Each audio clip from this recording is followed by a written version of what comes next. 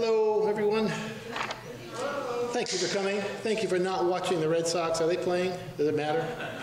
No, it does not. Not this year. We are very pleased to have Hugh Glover here. I have been here since 1999 at the St. Johnsbury Athenaeum. Bob Jolly, for our home audience, director of the Athenaeum. Hugh's association with the Athenaeum precedes that by many, many years. And perhaps Hugh can mention how far back it goes. So he has worked on frames. In 2011, he surveyed 42 of the frames in this room of the, I think there are 82 in here, something like that, to give us a sense of what did they need to remain in good shape, to improve their condition. So we are really lucky to have had a partial survey done.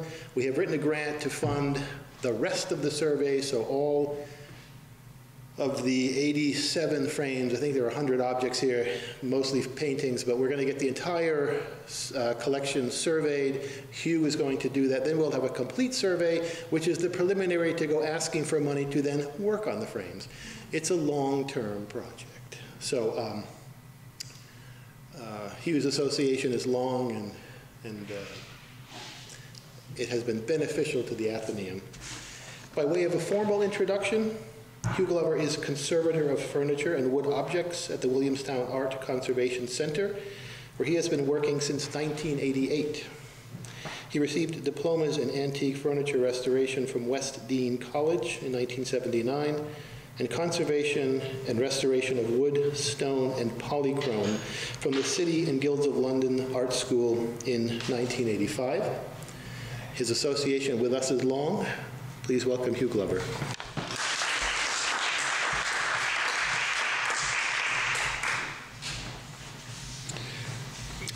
I have worked on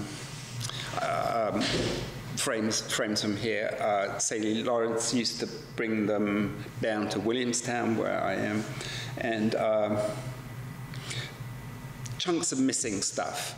We would replace them. That's not very difficult. And loose bits, secure them. I remember they all used to have a little square number, which would have referred to a catalog or a paper. And I must admit that it's, I was kind of hoping that I do have somewhere your old catalogs, but I can't identify. I'm not really art historian, I'm more frames, and I can't identify all the painters because they don't have these, they don't have a system, and it's handy to have a system, I think, however it is achieved. My short story is, this is a fantastic collection. It is 8 years ago, or thereabouts, that I did survey 42 odd, and I worked with a multitude of museums on frames, and museums are, this collection here is like 90% original. It's a small time frame, but it's 90% original, and museums don't have that kind of number. The big museum in the town where I live is called the Clark, and I'd estimate that perhaps 3% of their frames are original. Three. So we just numerically, or if you were to take the Metropolitan Museum, where the numbers are huge, it maybe is 50% or something like that. So that's what's special here, is this very high number of original frames, and the non-original ones are quite noticeable quite quickly. Anyway. So that's the short story, and I think that really this collection deserves to be put out there or published in some way, and now there are more ways of doing that. They don't have to be fantastic photographs, but I do think that it would be useful for people to realize that because these are standards, these are how these artists are framed. And the collection is largely American, and that is where there is more interest, where there is less scholarship, but there is more interest in the American ones. So anyway, let's take a look at the world of picture frames that surround the art. And it might have this effect on you that you will look at them more afterwards and think about them. And you have framing issues at home too. We'll face that. I'm going to outline the development of the 19th century American frame to put the frames in this collection into context, and I'll draw a larger picture with examples from other collections and periods up until 20th century. And I'll also touch on some of their maintenance and preparations for exhibitions. There is a large industry of involving museums and exhibitions. Frames have been neglected but since in the last 25 years they've been gaining interest.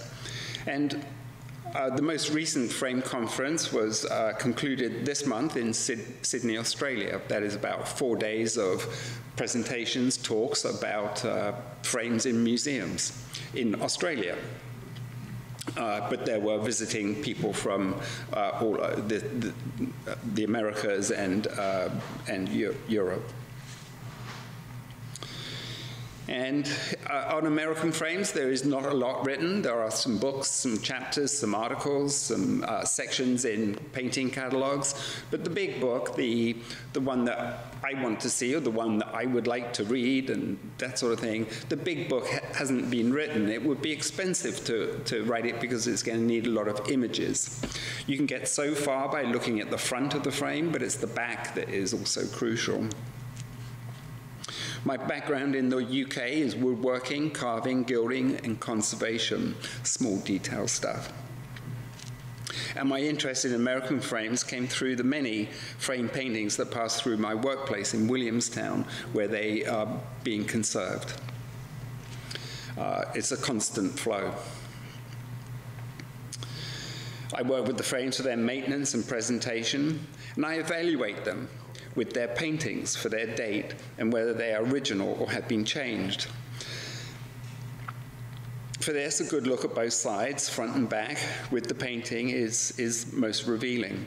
I judge frames on paintings hanging on the wall for the partnership, how the frame participates. Is it original, or is it a good or bad alternative? And there are terrible frames on paintings, and I don't mind saying it. But they are still housing, so they still function. The interesting ones are the original pairings. This one is about 1890. Occasionally, a painting has never been removed, like this one here. And the original nails are still in place, cut nails for most of the 19th century and later wire nails. More often, the painting has been removed, and the new hardware was used to put it back, but still the original nail marks are present and aligned. I count the nail holes and to determine whether a frame is original to a painting. Other indicators include the shared oxidized and dirted surfaces on the backs, or reasonable explanations for any changes. Perhaps a stretcher has been changed out, the stretcher for the canvas. And there should be a match for the period, style, materials, and techniques. Original pairings establish a chronology of frame styles and materials, and an understanding of how different artists were originally framed. And we'll get into that a little bit more later on. A dated painting can indicate the date of its frame, and an original frame can date an unknown painting. So it becomes useful.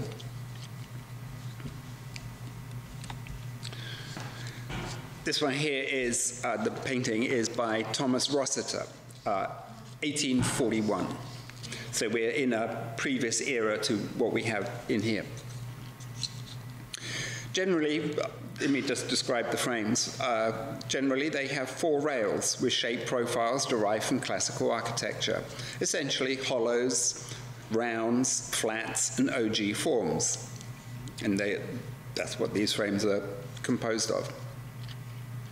These usually slope inwards toward the painting to draw the viewer in, and sometimes they slope outwards, called reverse profile, and push the painting forward. The top molding is the most forward part, and the main molding is commonly on the inside. A shapely top molding, like this one, is described as swept sides. There are some here. Otherwise, they're straight. The sight edge is next to the canvas.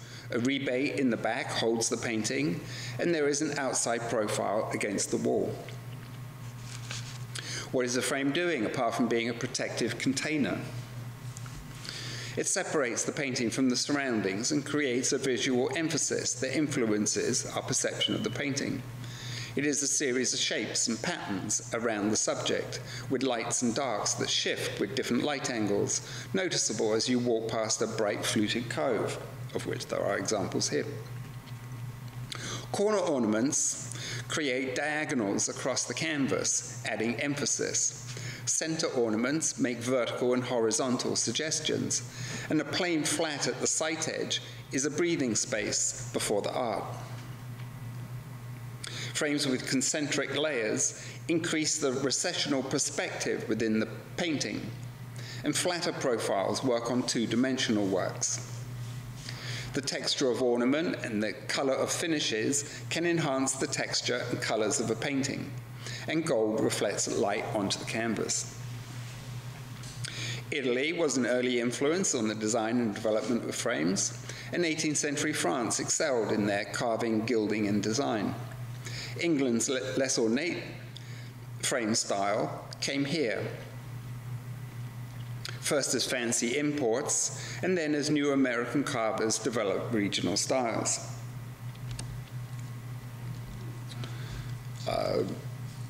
These are 2 Boston-made original carved Rococo examples on Copley portraits. One is the MFA Boston, the other one's in Yale. She's in Yale, he's in Boston.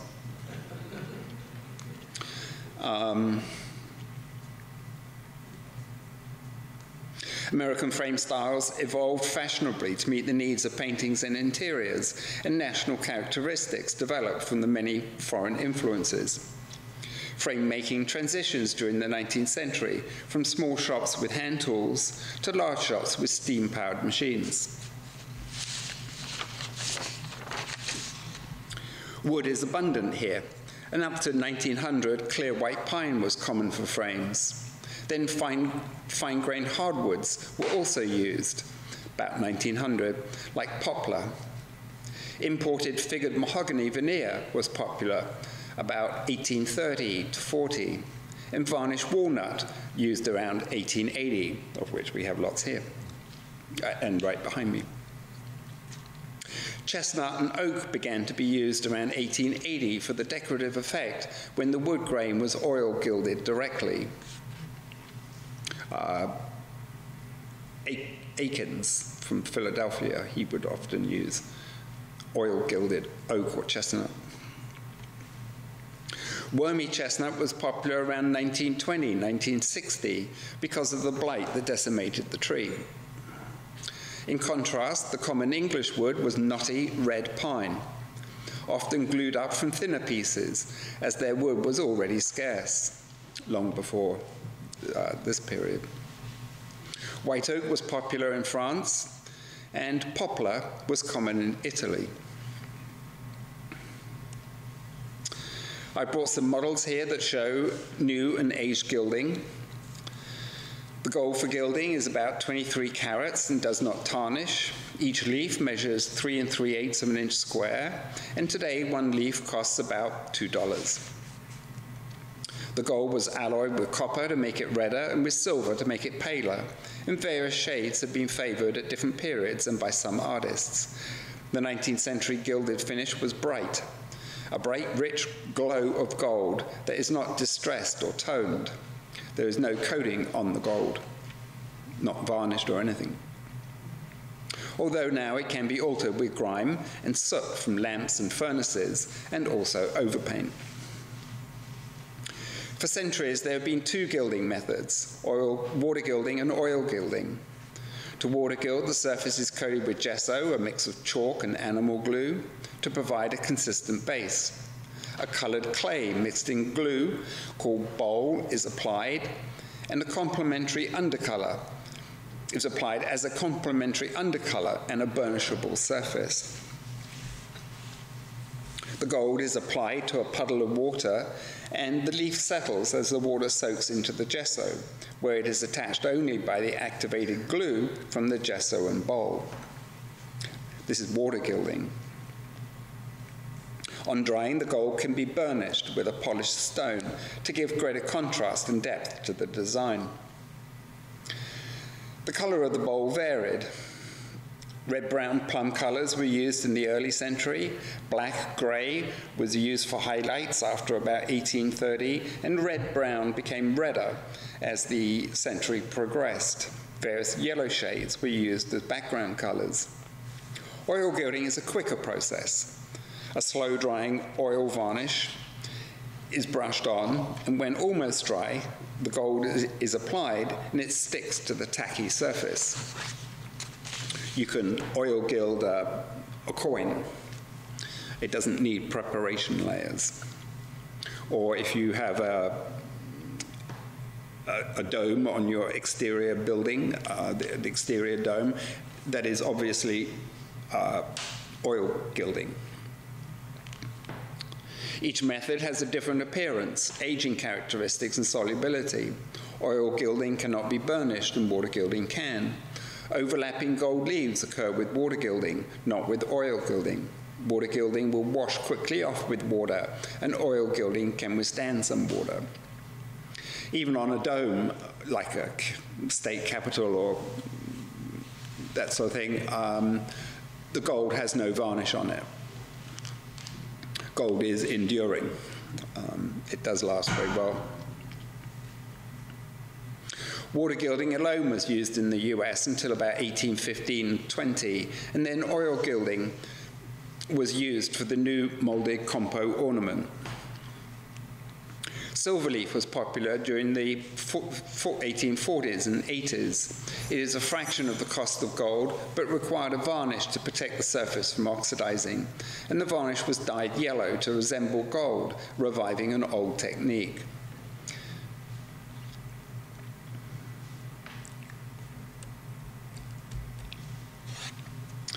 This is an 1815 example of a common federal frame with a single narrow rail shaped with molding planes and small shops. There could be narrow bands of carved ornament and a cove as the main profile. The surfaces were water gilded and often burnished. And the outside profile, usually a flat or shallow hollow, was painted with yellow earth pigments. The Sully style frame occurs around 1825-35 with a wider rail, a bevel main molding, and all water gilding. The rail begins to be made of two nested sections to increase the width. Here we have 3 and 4 nested sections on these frames.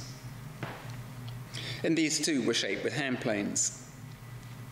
The profile becomes shapelier in the 30s and 40s, with deep coves on the inside and outside and a developing back edge molding.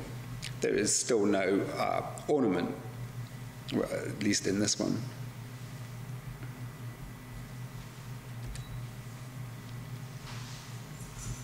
Simple molding machines were introduced in the 1840s, that's at the top left, and developed quickly, and by the 80s, they were steam-powered and provided the moldings we associate with interiors like this one. And today's digital machines are better still.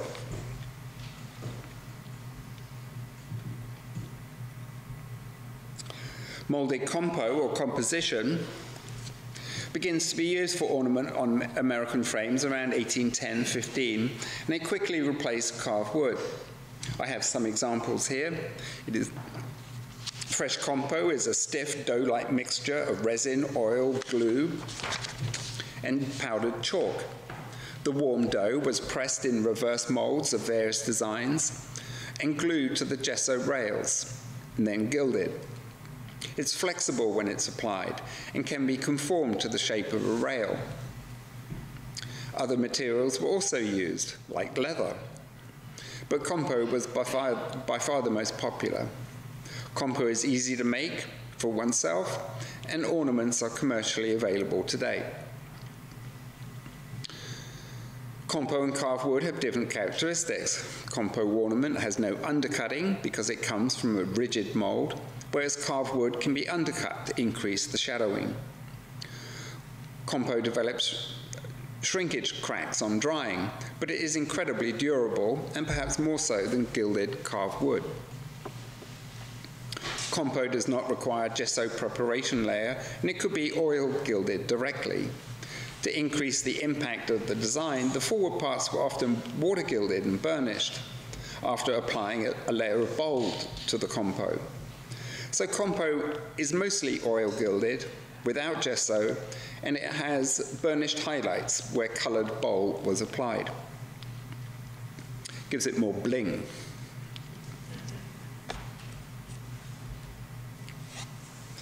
This frame is 1825. You see the use of developing a chronology. I can't remember, this canvas is dated somewhere, and I know it's the original frame, so I can say this frame is 1825. That's kind of specific, it's useful, it's good. Well, from my point of view, it is. Early compo was placed at the frame's corners, and by the 30s, it was spreading along the rails. The outside profile develops a projecting back edge molding, and the outside was now gilded instead of painted. Foliate and organic forms were more popular in the first half of the century, and progressively they became more formal, like the ones here. Common top moldings went from a natural-looking noded stick during 1840-55 to reed bundles, and then laurel and berry, of which there are many examples here.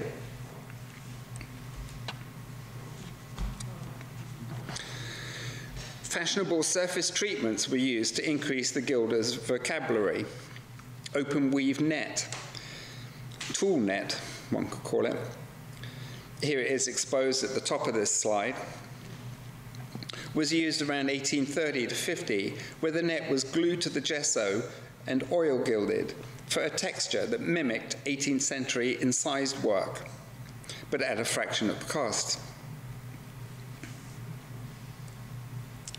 This frame has a flaking condition, and it would be, in fact, next week, I have to put on an optivisor and secure all these little flakes down. That's what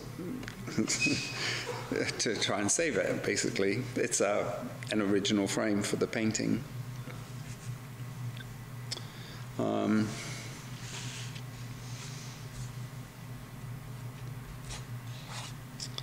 Sand has traditionally been used by gilders for texture, where a sand layer is glued to the gesso and oil gilded for a grainy matte finish, showing as darker due to the extra shadow. Stenciled dot patterns, as on the left here, were popular during the 40s and 60s and persisted during the 70s and 80s. There are examples here. And more formal designs, like on the right, were used after 1860.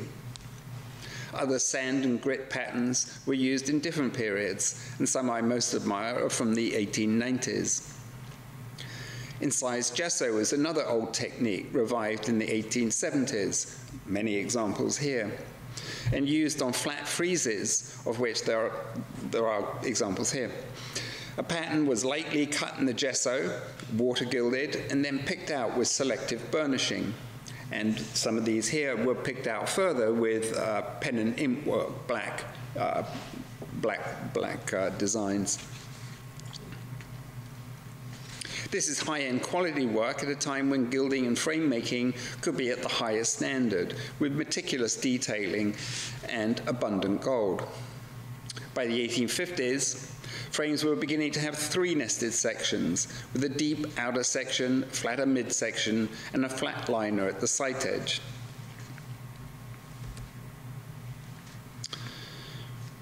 This 1890s frame has 4 nested sections for even more depth and width. There are common themes to the decoration of all these frames. Bands of differently patterned compo are separated by unadorned mouldings. The compo is oil gilded and highlighted with burnished tops, while the plain mouldings in between are water gilded with alternate matte and burnished finishes. The common sight edge is a flat liner finished with matte water gilding, as burnishing next to the painting would be a distraction.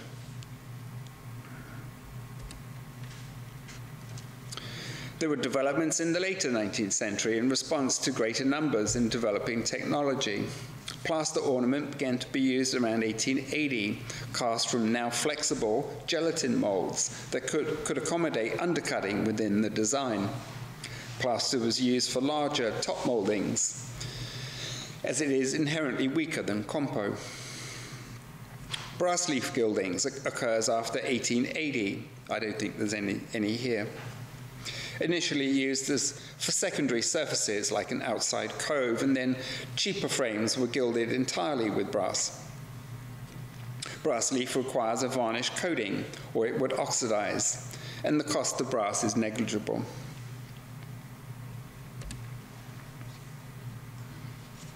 Here are 2 more frame terms, closed corner and open corner. Closed corner is the earlier method that I have been showing till now, where all the decoration is applied after the frame has been assembled as a rectangle. Open corners, with 2 examples here, begin around 1885 as a faster prefabricated method, where the decoration is applied to long rail lengths ahead of being cut to length and glued up. The later open corner method is noticeable when the ornament is not continuous around the corners, like these. Most frame shops today supply open corner frames, as the rails have been pre-decorated.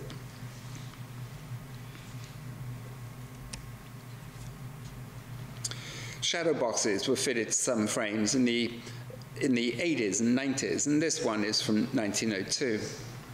They protected the then jewel-like gilding, and there are several examples in this gallery, 8 or 9, I think. And they have protected the gilding from grime and enable us to see something of the original brightness. This is Daniel Chester French on the left is the artist, and Rockwell Kent on the right, 1907. Moving now into the 20th century, these paintings many artists had already been reacting to the opulent mainstream frame styles and preferred more nuanced ornament and gilding. And so we see muted effects as it shifts from the Gilded Age to the craftsman's aesthetic. We also begin to see reproduction finishes intended to look older. The arts and crafts style was popular, with simpler, less bright, carefully colored surfaces, and compo was replaced with shallow carved wood, shown here. There were many small shops and individual makers of artisanal frames, often for specific paintings, and these are the most written about category of American frames. They kind of correspond to the American Impressionist.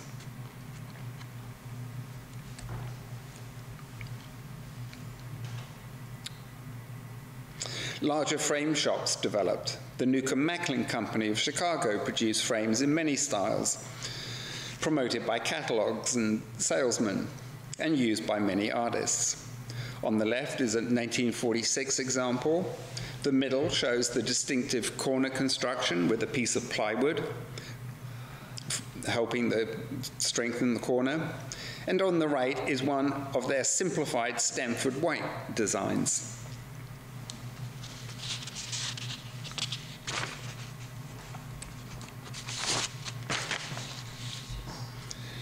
The framing company House of Heidenreich came to New York City from Holland in 1936, initially making reproduction frames, and then custom frames for contemporary modernist artists, including Marsden Hartley.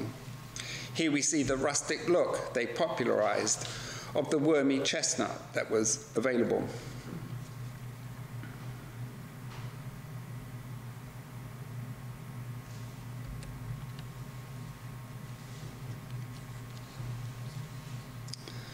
Perhaps it was Heidenreich.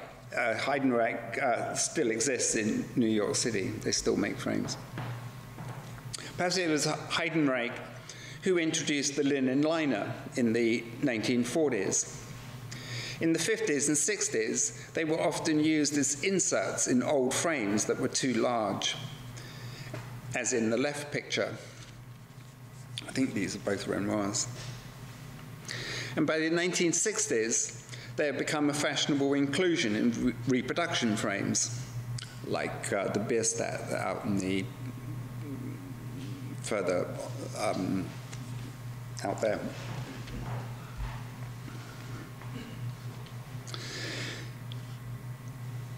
The older French frame on the left had been heavily altered for the painting.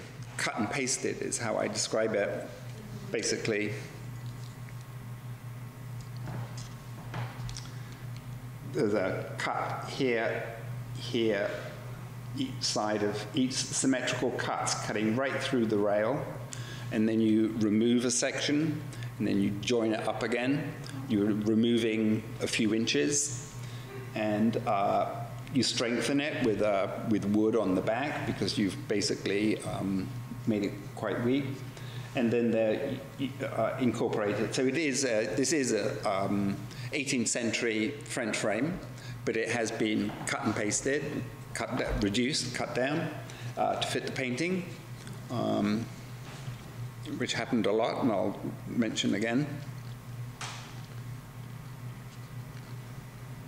And here we were evaluating the frame to see if we could clean the gilding, and that was not possible, because it is, at the time of modifying the frame, they re-gilded it, and there's not a lot of gold here, and they hid that fact by making it dark.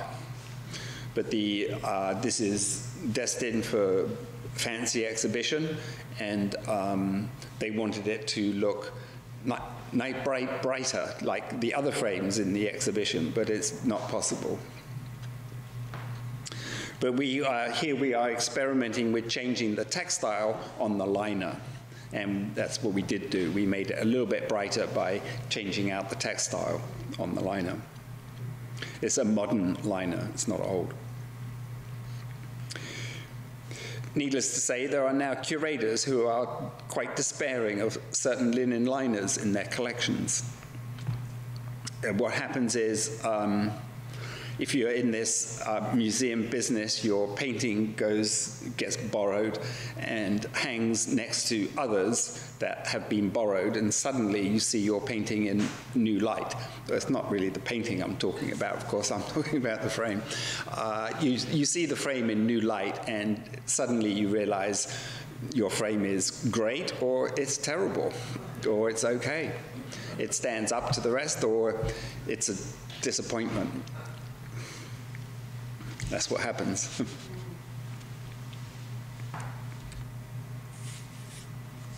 I can't remember the name of this artist. This is a mid-20th century reproduction frame. The development of synthetic materials in the 20th century provided more low-cost methods for casting whole rails with ornament. This gave rise to many reproduction frames in highly simplified versions of classic Louis French styles. And these can be disappointing when on paintings from a different era. Here's a nice painting. this iconic 1845 Long Island painting, Eel Spearing at Setauket by William Mount, somehow lost its frame, its first frame, and is now in a dull, machine-gilded frame that does nothing for the painting's geometric forms and perspective.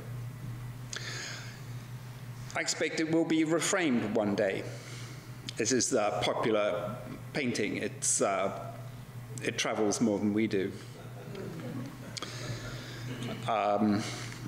It will get replaced one day, probably with a reproduction, after research of the form and paying the price, a few $1,000s.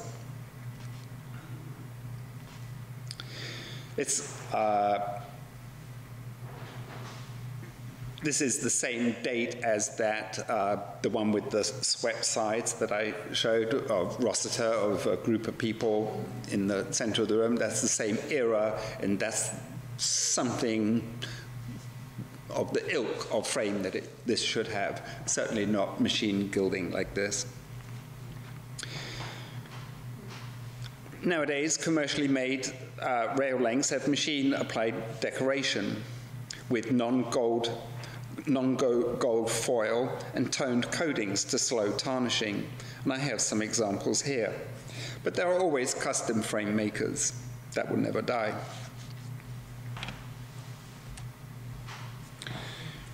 This painting by Barclay Hendricks has a strip frame. They have been popular since the 1950s, with narrow wood nailed to the painting stretcher. The front edge might be gold gilded, and in the 70s, plastic gold strips on the top were common, and this one is silver plastic strips around this edge, nailed onto the stretcher. Strip frames are different for paintings, as the stretcher now carries the whole weight and the hanging hardware. I don't get concerned about value. I don't. It's not my thing. This is valuable, though. Believe me, this is about 5 feet tall. It's quite a powerful painting. I have it at work, flat on a table right now, because an issue is that the plastic shrinks. And so now we've got misfitting plastic. The little pieces of wood are barely 1/4 of an inch wide, and this has been on the wall, off the wall, on and off, and now the wood is all damaged. And so what we're doing is, this painting had, like the Bierstadt behind me, it had draw marks. It wasn't keyed out. So now that it has been keyed out on its stretcher, the strip frame fits even worse. And so we are actually replacing it. We're going to give the owner, which is like state of New York or something, we're going to give them they can have this strip frame back again, but we're going to build a supporting frame behind this, and then something that looks like a strip frame. So we're going to make a tray that this painting will drop into. But it has to be, this actually has an hourglass shape to it. The width at the center is less than the top and bottom, as is common with the painting. And so this tray has to correspond to that size. So we're trying to get around it by making a reproduction that offers more support for the canvas. Because I don't know the value, but it's up there.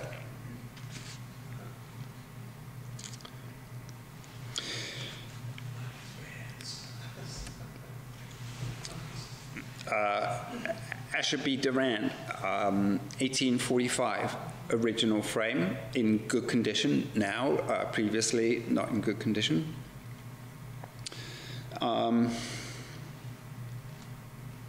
Every artist is associated with a certain frame style because of their time. Some choose their frames, some made them, and some didn't care very much.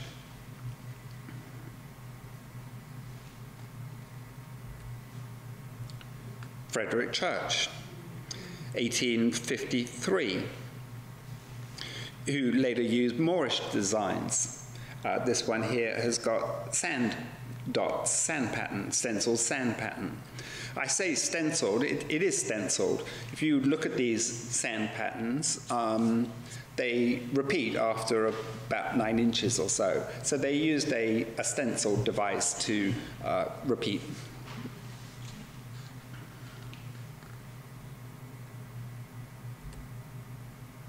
Sanford Gifford, and you've got one over there. 1861. And he is always in distinctive frames. All these artists are in distinctive frames. They are pretty much the most fashionable artists, or they've got and they are choosing their frames. They are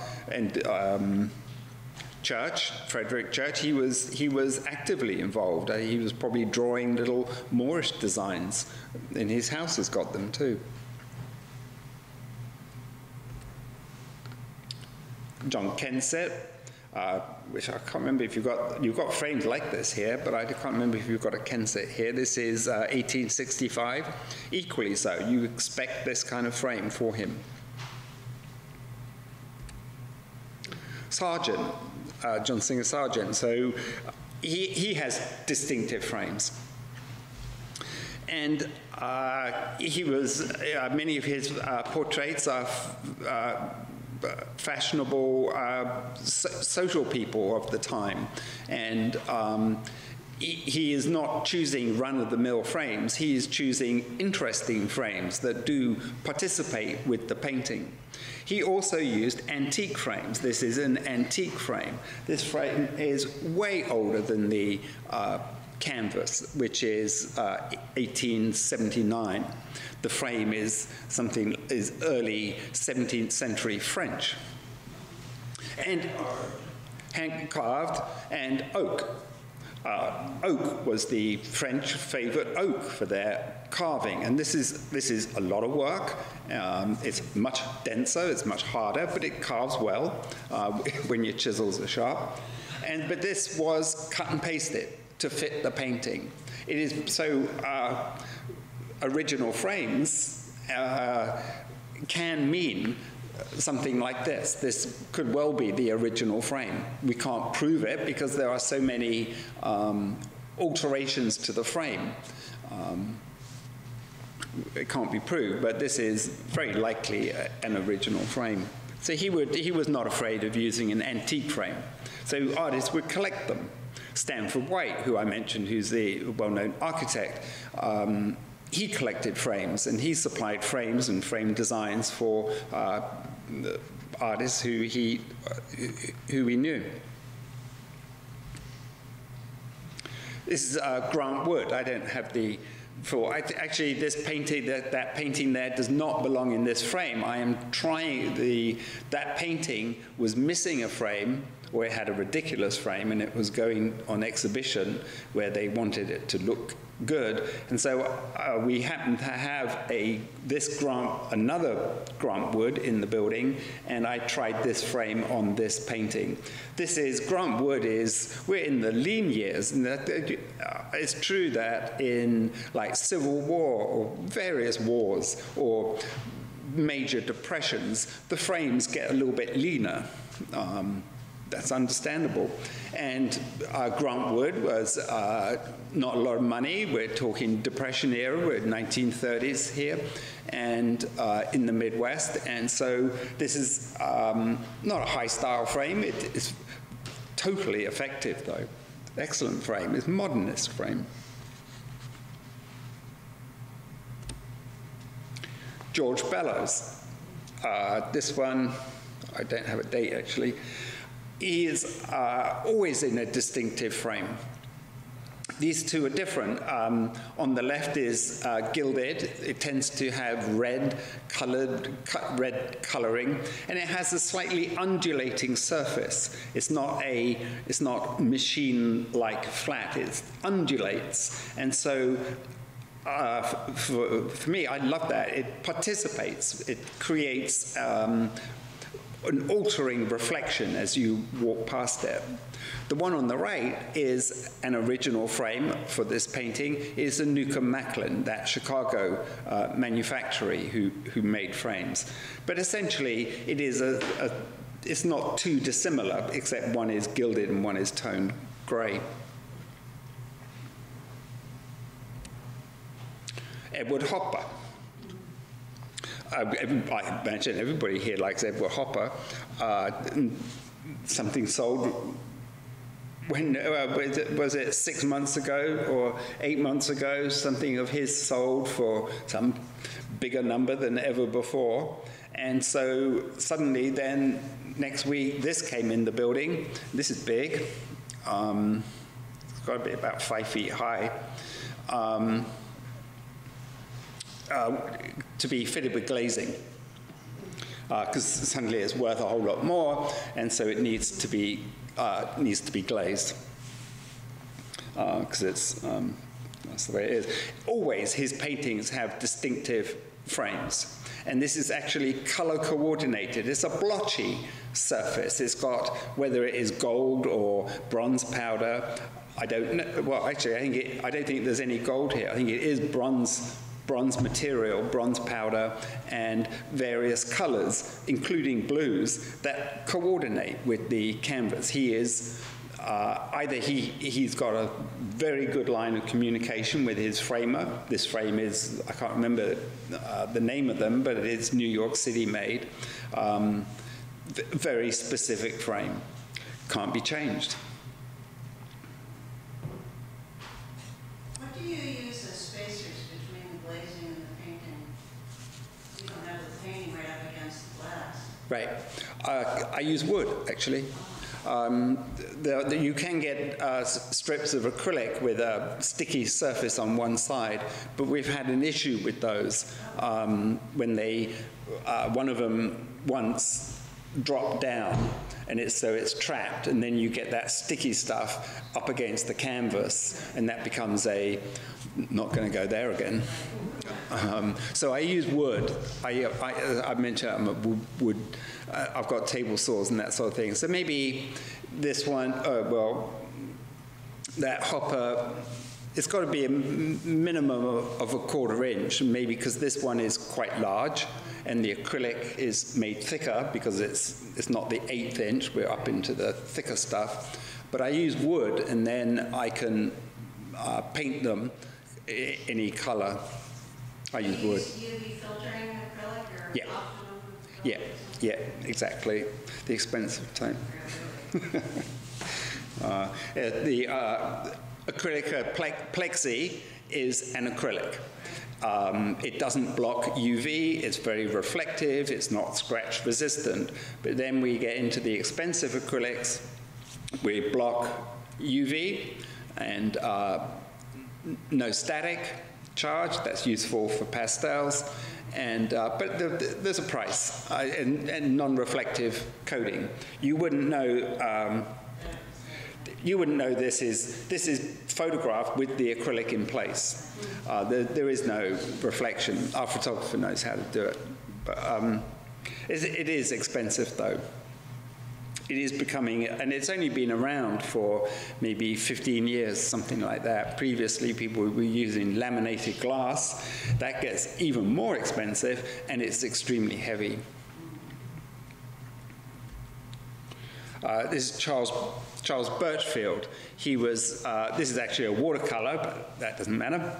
There's 2 different frames. There's one complete one, and then just a corner of another one. And he was somewhere upstate New York, like Buffalo, somewhere like that. And he made his own frames. They are color coordinated. I've looked at lots of them, well, I don't know, a dozen or so. And they are color coordinated with his compositions. And he does close framing, which is in watercolors. It means that the frame goes right up to the paper. There is no mat. He uses the white thing there is the mat, the liner, but he has coordinated the color of the molding. And on the right there, we see what he was doing. There is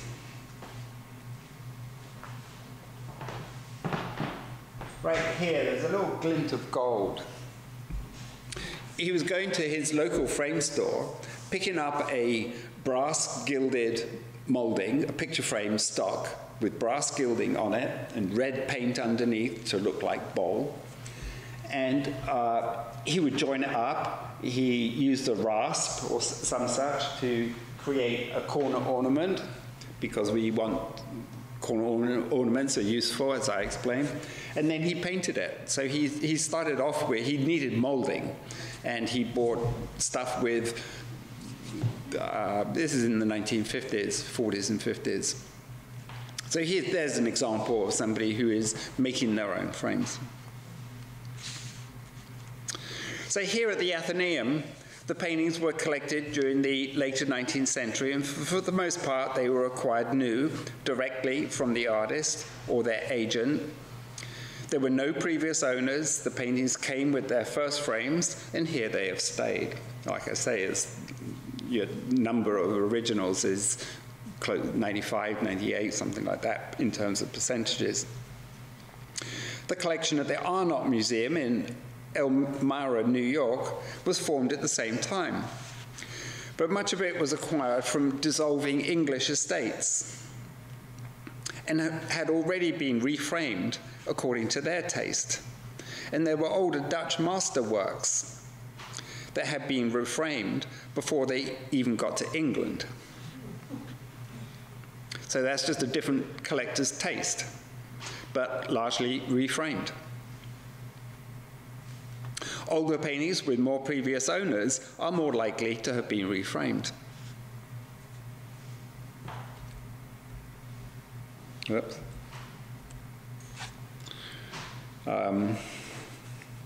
Fragonard on the left and Renoir on the right.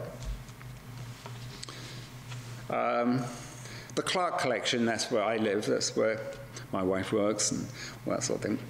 And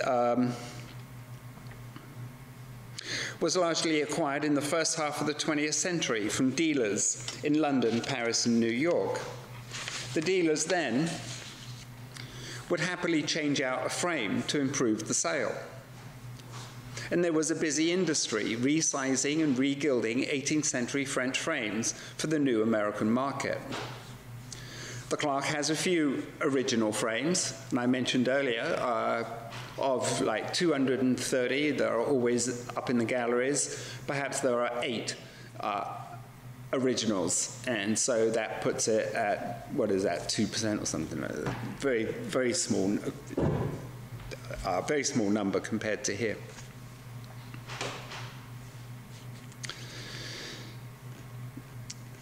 Several paintings actually lucked out with complementary old frames, and that's why I'm showing these two.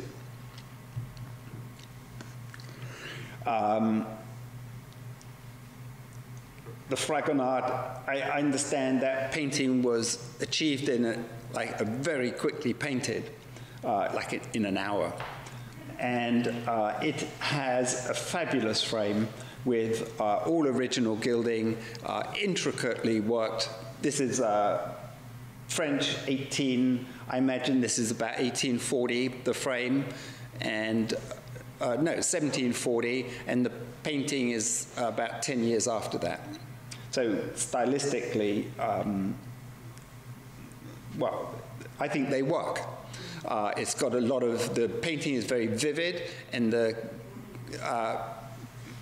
frame is vivid too, with all of that. It's all carved wood, carved oak, and intricately worked gesso that has not been messed with by, for any reason. It's a fabulous frame. And the one on the right is, perhaps it's not a very good image, but it is very finely detailed gesso work. It's got punch work in the gesso, and that corresponds to the lace of her collar. small details like this. And so it works very well. They're totally unrelated to their paintings, but they work. But many of the frames there were resized and regilded, or frankly, they ended up in cheesy reproduction frames. The Frick collection in New York has important European paintings reframed for the sale by the influential London dealer Joseph Devine. Devine had many highly skilled European carvers and gilders making fabulous reproduction frames for wealthy American clients at the expense of the original frames. But at the advantage being that they were coordinated to the new owner's dwellings, like the Frick.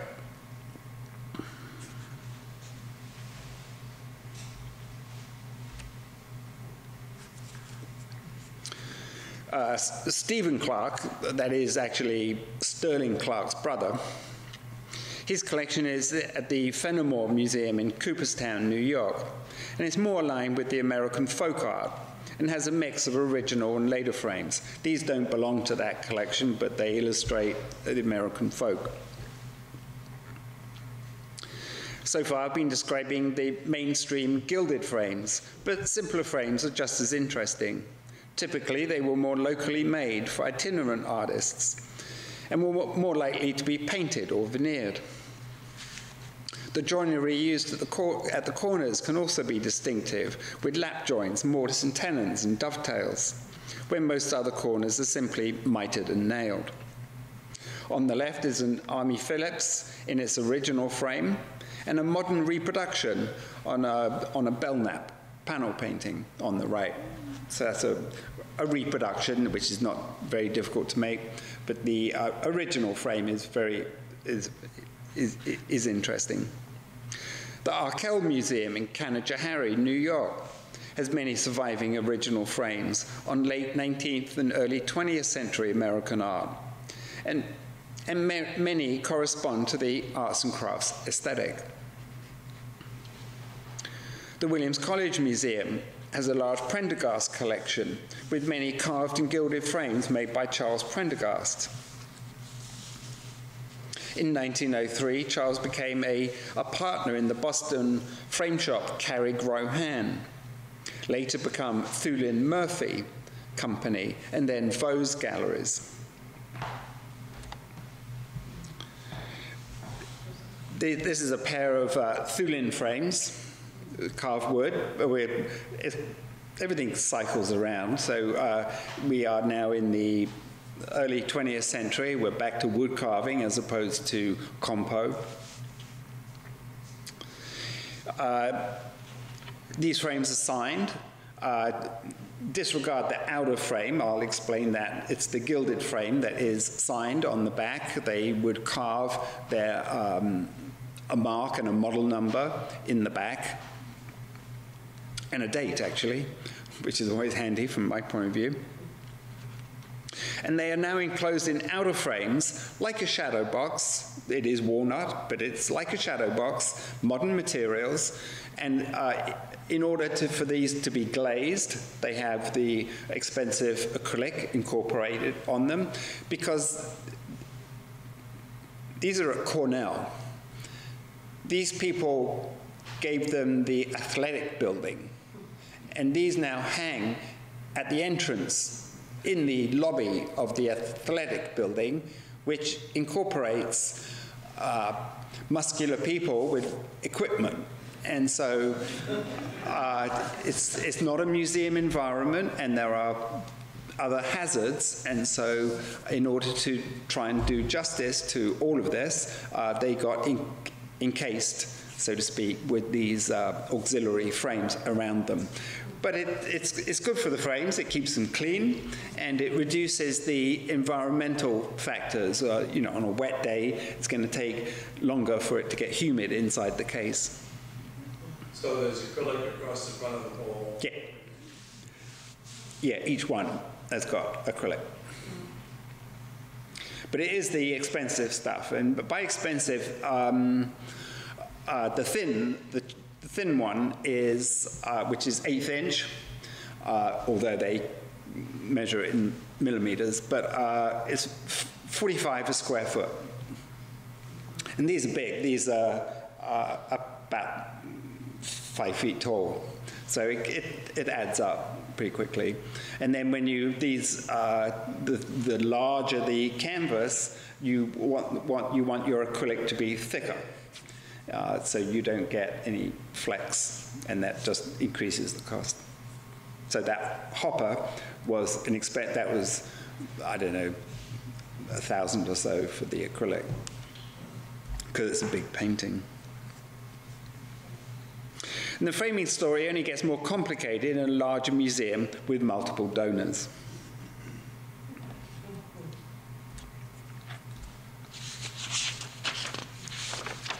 This one's foreign, you can tell. But there have been other influences affecting the frames.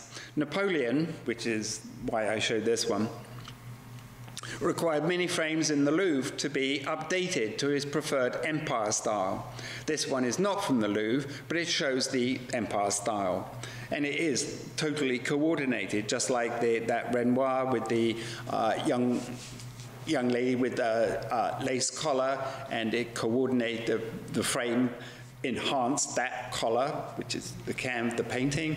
And here, this is the original frame, the original gilding in the Empire style. It's compo ornament, and his whatever it is, embroidery, and his sort of decorative front there is enhanced by the ornament on that frame.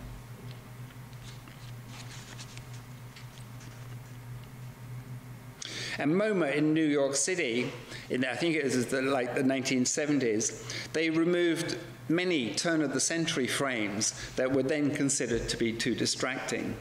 They wanted uniformity, and they're kicking themselves, or they're scurrying to try and find them again. And now, actually, a very good source for a sequence of frame styles, because one needs to learn the sequence of frame styles in order to date them, in order to consider what is an appropriate frame for a painting that has got a bad frame or has no frame. So we need to learn the sequence.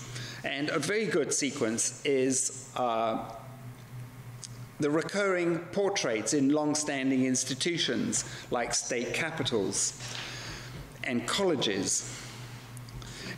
And these all tell where the presidents get portraits every 5 years or whatever their sequence is. So they add another portrait every 5 years, say. And so you get, and nobody borrows institutional portraits because they're precious only to a specific group of people. And so you get a very good sequence of frame history in those. Most state capitals do have all their governors get their painting done today and for the last few hundred years. Well, whatever it is, 300.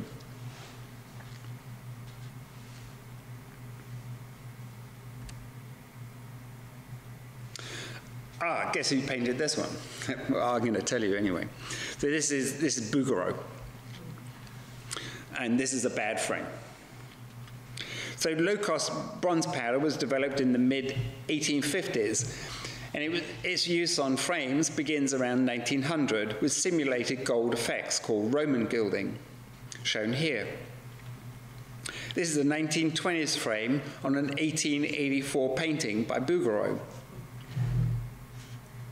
The frame lends some curvature to the subject, but it is out of sorts with the formal high-style Barbizon gold frames that were used by the artist and his wife. And that's why I instantly say the Bouguereau out there is in the wrong frame. Doesn't mean that you have to do anything about it, but it is, as opposed to all these, are in their right frames, That one is not doing is not having the effect. It is machine-made, dull, well, actually it's probably a similar period to this one, 1920s, 1930s. It's nothing. So maybe the painting came here we don't know the story, but somehow it lost its frame, just like eel spearing lost its frame, and that happens. Perhaps it was damaged, perhaps it was too big, don't know. Eventually, gold paint became available in cans and used for radiators and to freshen up dirty gilding on frames. The copper-based paint was bright at first, though not compared to the gold, and then it darkened to the color of old copper. Many frames were painted over, sometimes repeatedly, either over small damage, or the dirty bottom rail, or the whole frame. And all museums are familiar with this issue, including the Athenaeum. Conservators continue to develop methods for its safe removal that does not affect the gilding below. It can be quick to remove using solvents in a ventilated space, or it is difficult. There is a dramatic effect when it is removed and the glow of gold is revealed. The dirt comes off as well in the process. And in a way, the bronze paint has actually been protecting the gilding. The bronze paint maybe was applied during the 1920s, 30s, and 40s, maybe even in the 50s. And so since then, the gold has been encased. And to remove the paint,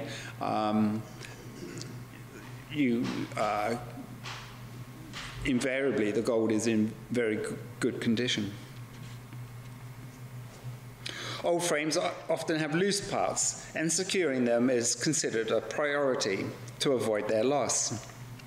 They have missing parts too, and these can be handled in different ways according to their significance. They can be quickly inpainted to blend in, or filled with copied parts that take more time. Dental impression materials are used to cast new parts of compo. And gesso losses are filled with spackle-like pastes.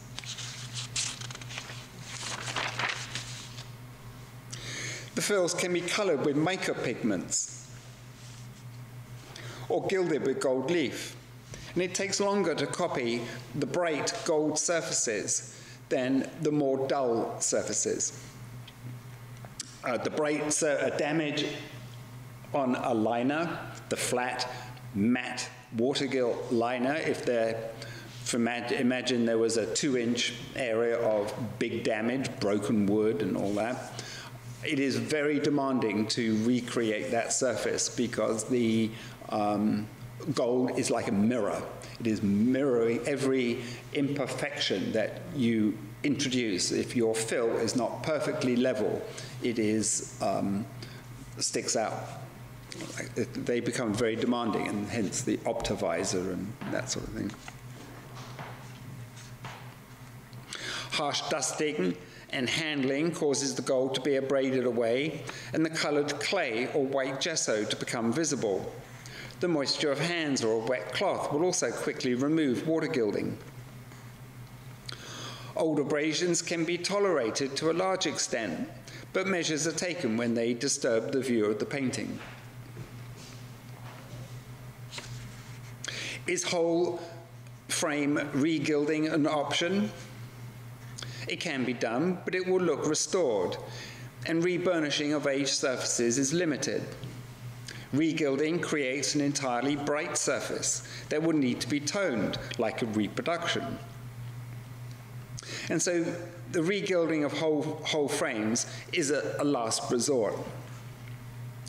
Adding new layers of gesso and bowl for regilding is also problematic, as surface detail is lost and the new layers tend to flake off eventually afterwards.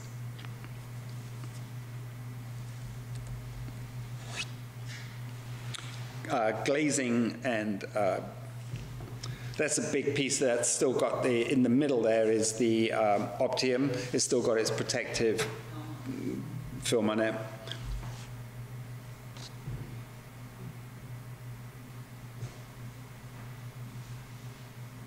Can't remember which one it is. Anyway, glazing is fitted to some paintings for increased protection. And today the usual glazing is the Optium, non-reflective, blocking UV and non-static. Spacers are fitted between the glazing and the painting, and a wood build-up, shown here, can be added to the frame back to improve the housing. Because once you add glazing, you're pushing the painting further back, it's sticking out more, and usually glazing is added in my workplace. Usually glazing is required when things are going to travel. It's part of insurance, or it's part of policy. When something travels, it gets glazed if it's of a certain fragility. And then if you're going to travel it, that means you're going to be putting it in a crate or some sort of enclosure. You don't really want the painting sticking out the back. So we add a build-up on the back. Here, this one is sugar pine.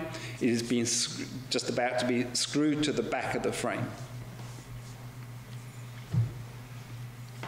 An advantage of adding a build-up is that it now bears the repetition of new screw holes for securing the painting and hanging hardware, leaving the original evidence on the frame more intact. I happen to know this frame, though, is one of those cut and pasted French examples. It's been cut down to its present size, and they added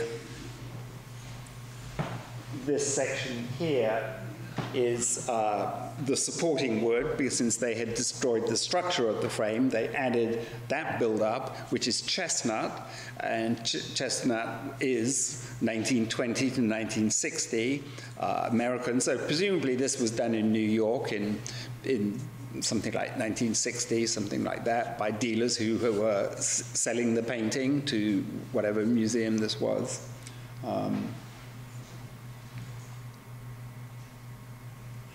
And so this is not historic evidence that it's already a compromised frame.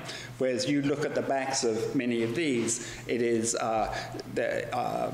there are very few holes, and one of screws and nails used to hang them or secure everything together. And all this amounts to evidence that proves that they are original.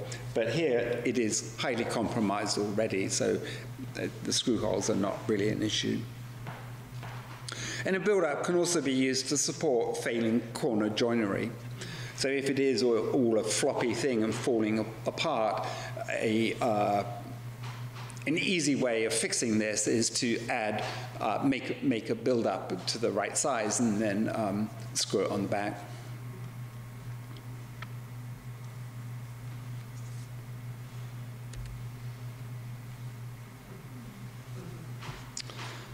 More sensitive paintings for traveling, for exhibitions, can be enclosed in sealed microclimate boxes to eliminate the variations in humidity that cause dimensional change.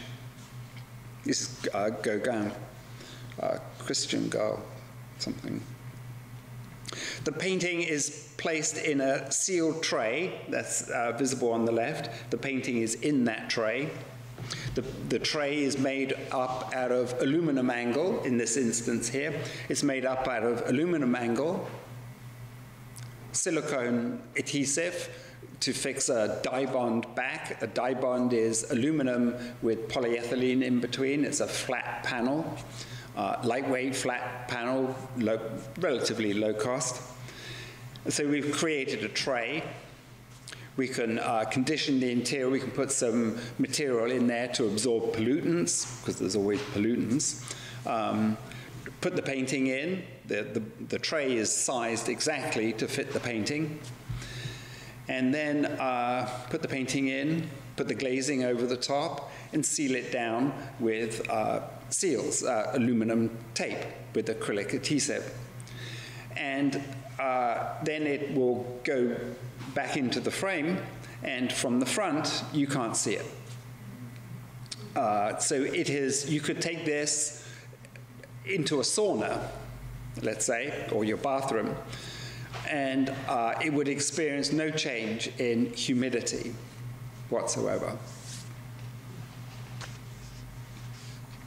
And that is done for panel paintings when they travel, most often. But here, this is on canvas, it's fragile, and it's going to Canada, which isn't that far away, well, particularly from here.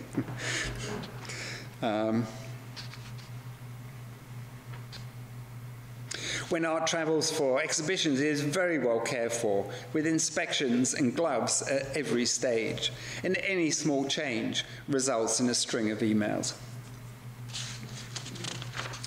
But people are examining, they are looking at it very closely, making notes, and that accompanies the painting at every stage and then it gets inspected again. Just want to ask you about the line on there. Is that reflection? It is, but that's just me. These things, this is the expensive acrylic, and it is a reflection, but I was just in the studio, that's with my cell phone, but the reflection, the anti-reflective property of this material is designed so that the light is coming down at an angle. You are basically 5 feet, your eyes are 5 feet, so there is a certain geometry happening, and here it's just my cell phone and whatever. You can tell the reflection has sort of a green cast to it, that's the hint. Yep. Yep.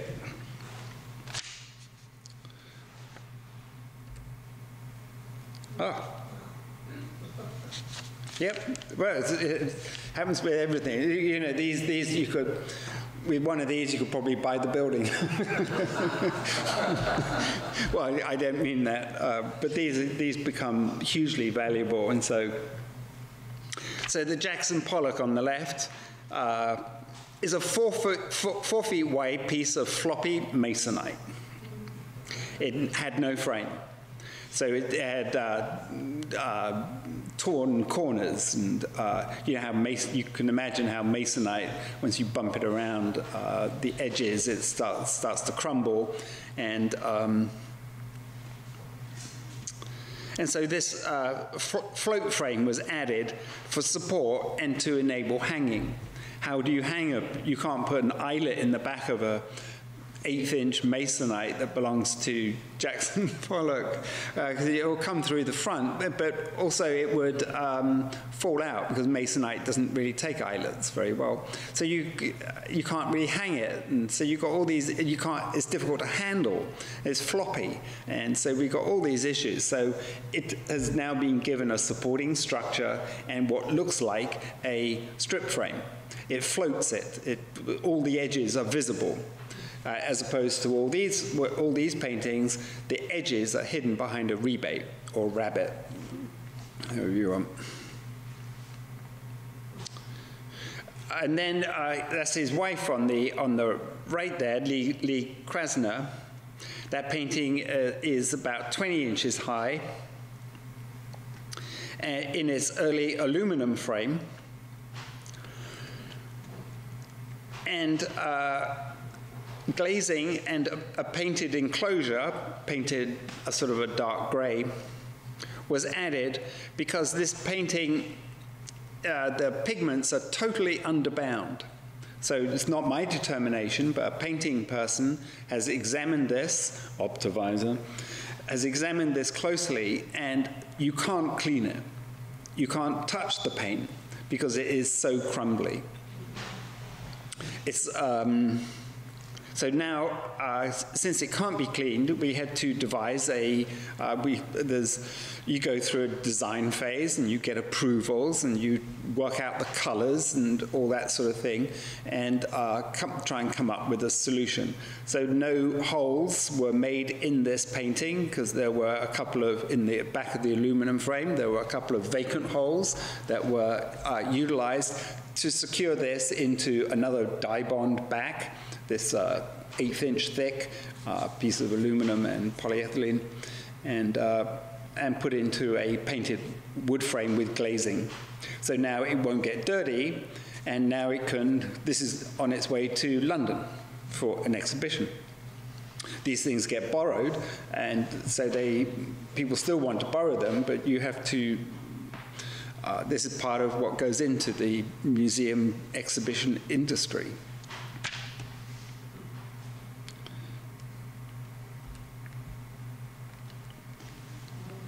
Ophelia, this is about 1887, 1890. I'll show a couple of reproduction frames. This one is based on a 1890 newspaper clipping. For years, the painting was hung with just the flimsy liner that was reused. So the painting was suffering because it didn't have the support.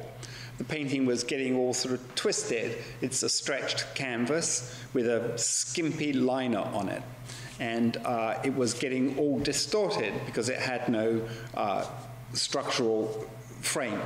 So it was in the interests of the health of the painting, a reproduction was made. So a reproduction based on, there was this is the evidence, that newspaper clipping was the evidence that suggested the style, although 1890s, that is basically the style at that time.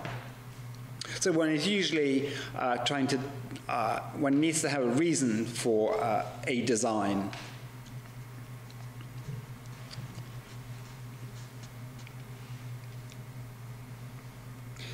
And I don't know I can't remember what that cost. It's quite tall. That's quite a big painting, perhaps about this tall.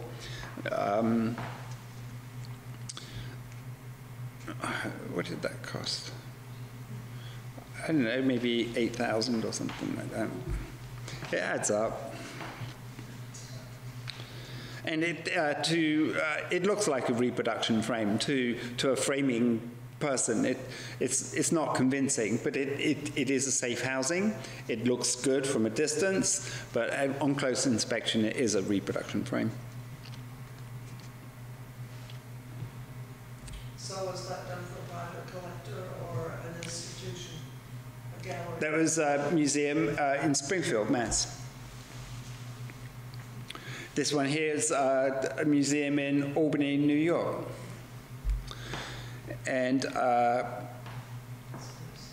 this is Rococo Revival, and that's what all the way through the 19th century, not so much in the 40s, but after that we get all these constant revival of styles. There's a taste for the Gothic, there's a taste for the Rococo, there's a taste for all these different styles.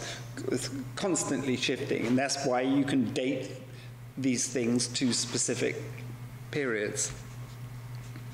The main outer section of this Rococo Revival frame from 1849 was missing. That's on the left. So it was just living in this spandreled mat. And a modern reproduction was fitted.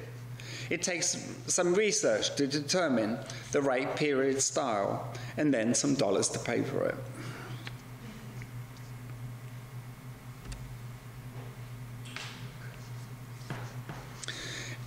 And I'll show some mismatched but interesting examples. Why not? This is 1840 painting by Joseph Turner. And believe it or not, Turner favored ordinary, quite dull, conservative English frames. And this one here is kind of fun in a very elaborately carved wood frame, highly gilded. It's kind of fun.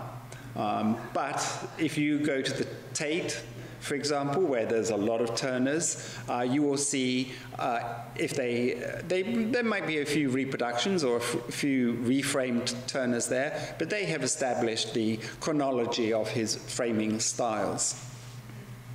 And so this is completely wrong, but it is fun.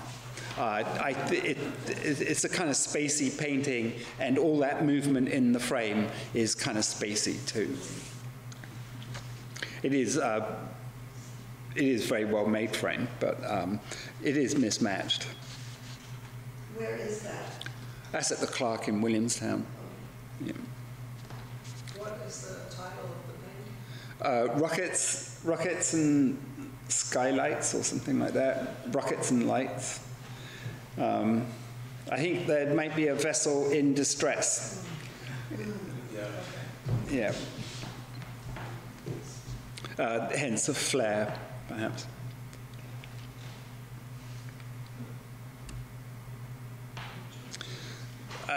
These handsome frames are from the 1830s, and the paintings are earlier. The one on the right is actually a European painting. So, and then the frame is 1830, just compo. Look, corners and centers is where the compo is. It hasn't spread along the rails. It's 1830. And it might be, this has been in the same family ever since it came to this country. The painting came to this country. So it's probably framed, maybe they brought the painting rolled up, and then it got framed in this country. And they used the style at the time, which was 1830, and hence it's in that frame.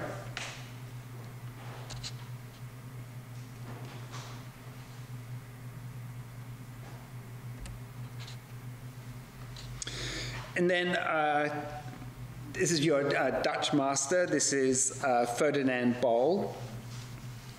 17th century Dutch portrait is housed in an 18th century French frame that was cut down, and just like the one where I was showing the build-up that has been added on the back, this frame has been has got cut seams through in symmetrical places. That's what I look for from the front of the frame, but they are usually more apparent when you look at the edges or inside the rebate. So it's entirely wrong, but it's a handsome combination, and people are quite happy with it.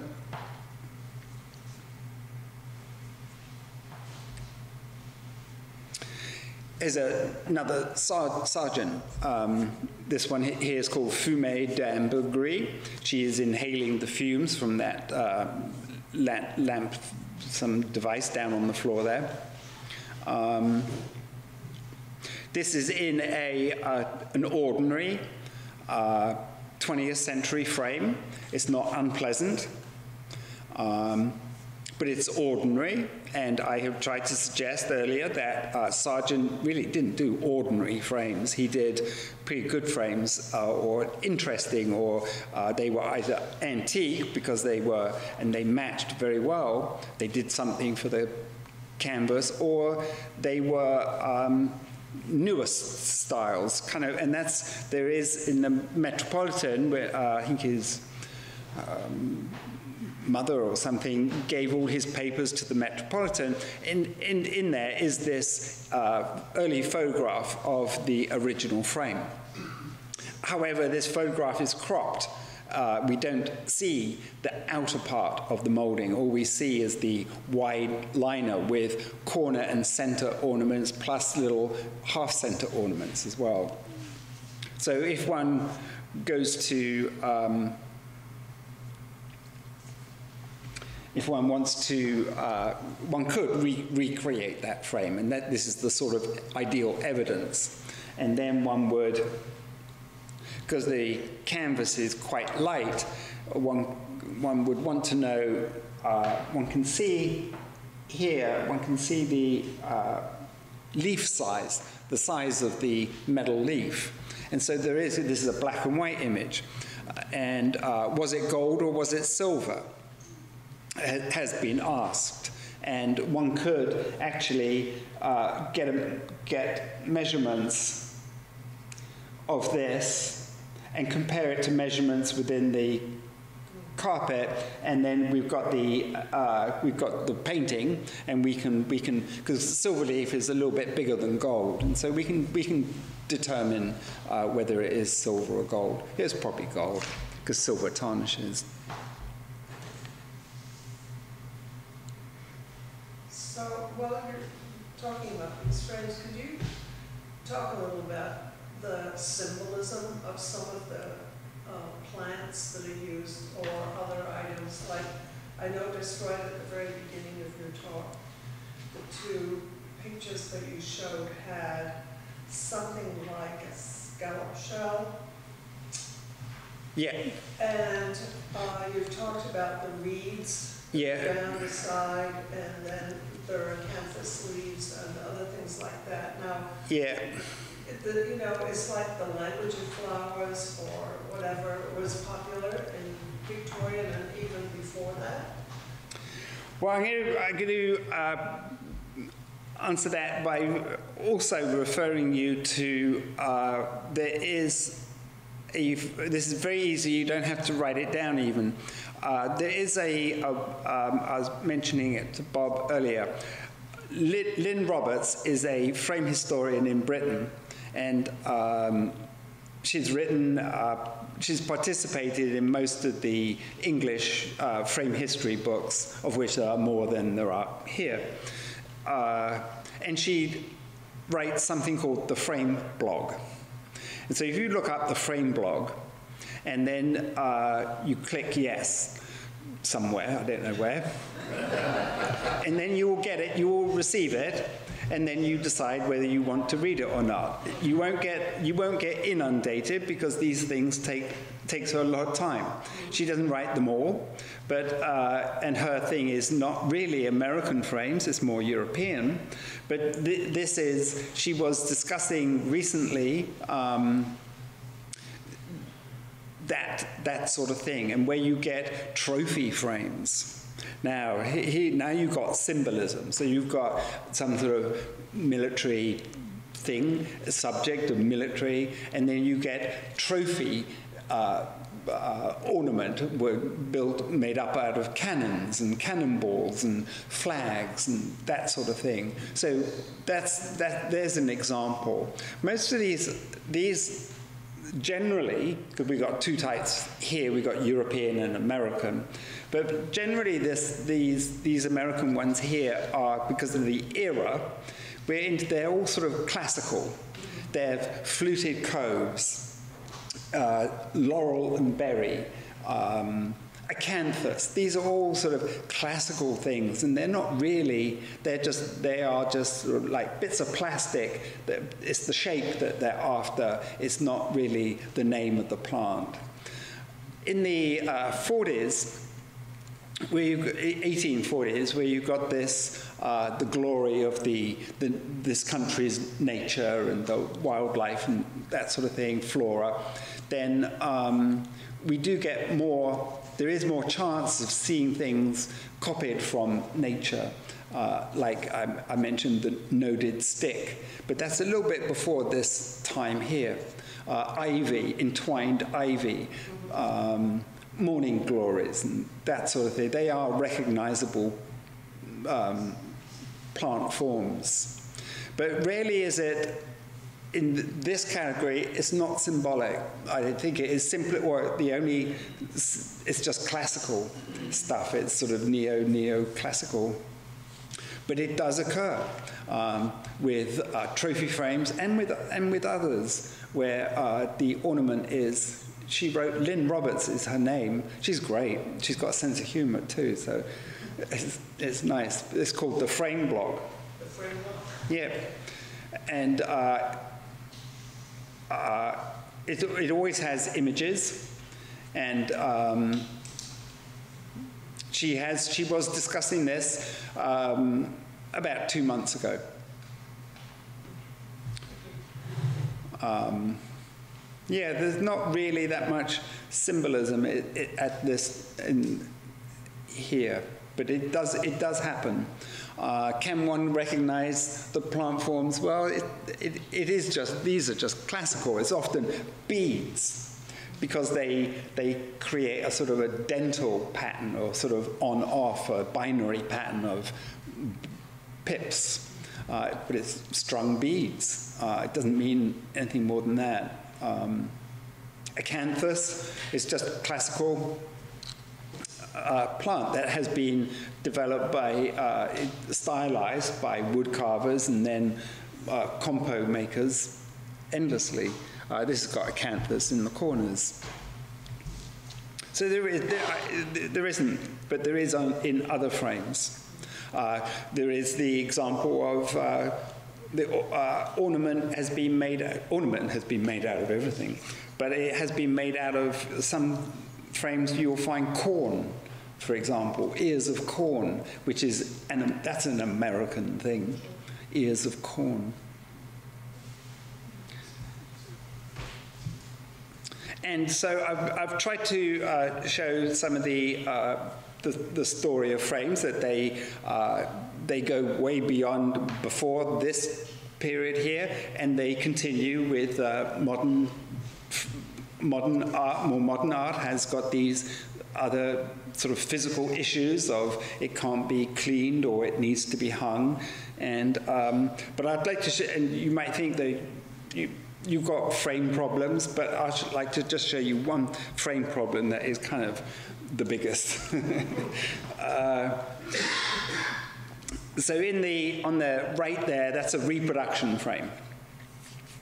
And in the middle there is the original frame, but it's been, all the good outside bits have been cut off. And there's a detail on the left there of what her frame looks like with it cut off. You can see that the ornament is not continuous. Now this is I can multiply this by 5, because there's 5. I think it's 5 of these portraits. The family is Cadwallader. There is lots of money in Philadelphia, I think. The artist is Peel. The date is 1876, 77, around there, 78. So that's American.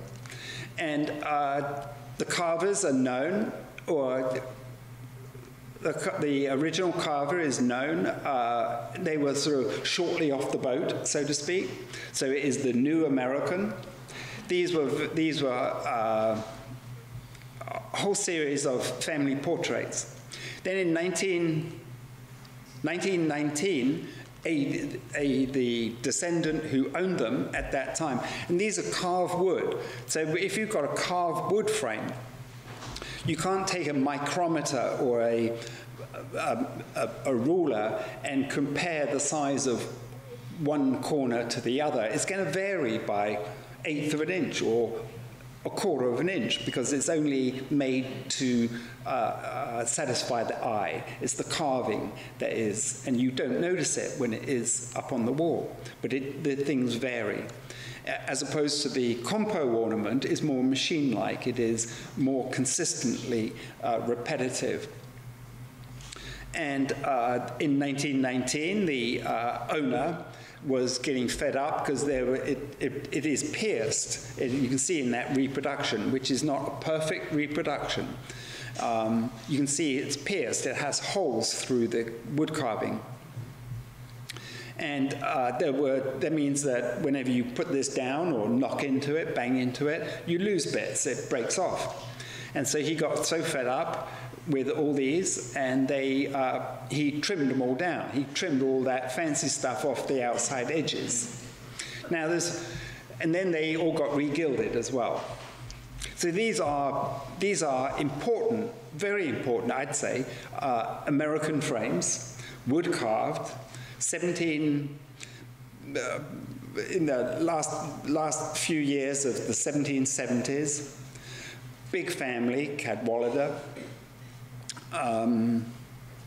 These are owned by the Philadelphia Museum of Art, and the problem is how to restore those frames. And there's a framing problem. That's difficult because you can take the over-gilding off and expose the original gilding. You'd have to do that to find all the spring points of where the wood was cut and severed. So then you would have to incorporate new wood, but you've got to come up with the design. And this is the reproduction here was quickly realized, but the task really facing the museum now is to do it for real and make it convincing. Very difficult because these are unique, and I consider them to be well, it's early American. So that's it really. Please let me know if you have any questions. We don't have any problems with that bad. No, you're okay. You're okay here.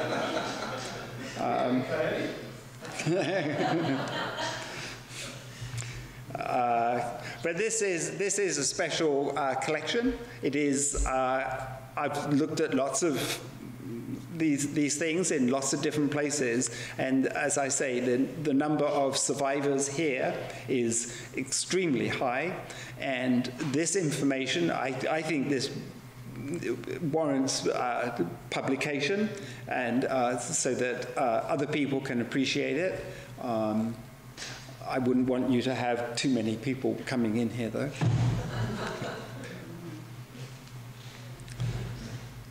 Yeah.